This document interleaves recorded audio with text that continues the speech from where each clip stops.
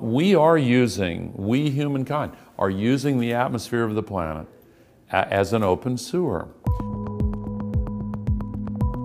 It would appear from many of the statements in your current book that not much has changed in the world. I'm curious why you feel there isn't greater buy-in, especially at the decision-making level. I think that the Great Recession of '08 and '09 shifted the focus powerfully back to what can we do to get the economy roaring back, and that's understandable. But in spite of all that, there has been a significant growth of support for change at the grassroots level, and the cumulative investments in renewables in developing countries now is larger than in the developed countries.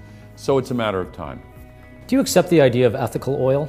That oil from certain parts of the world is more ethical because it comes from democracies? For instance, Alberta oil is more ethical than Venezuela oil or Saudi. I mean, I think oil can be divided into dirty oil and even dirtier oil. And we can now connect the dots, linking all of this extra heat energy we're trapping to the stronger storms, deeper droughts, bigger floods, rising seas, and all of the other consequences the scientists have warned us about. And they're beginning to unfold. Mother Nature is speaking far more powerfully than any of us as human beings could.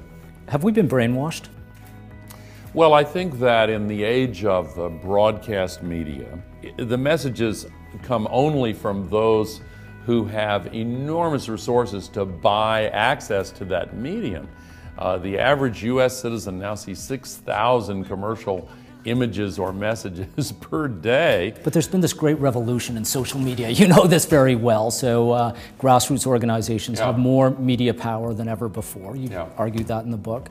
Why has that not overcome what you suggest is the corporate buying power? Even with all of the buzz and the press coverage that the internet and social media get, they are still bit players compared to broadcast.